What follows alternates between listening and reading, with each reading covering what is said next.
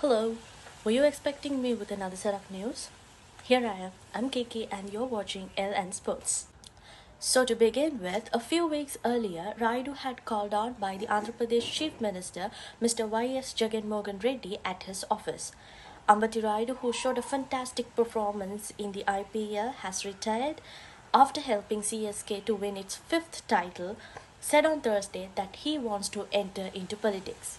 I hope as he was a good player, he will do good in politics too.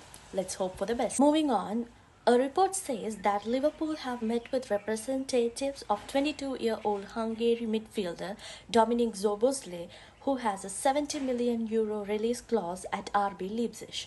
In all competitions last season, the Hungarian scored 10 goals with 11 assists as he joined the German Cup winners in 2020. So I hope that you like both the news I brought you today. And before wrapping up, I would like to share something with you which I read in this morning. So to have something you have never had, you have to do something that you have never done. So with that note, we are wrapping up for today and we'll see you with the next set of news. Until then, it's bye from me and you're watching LN Sports.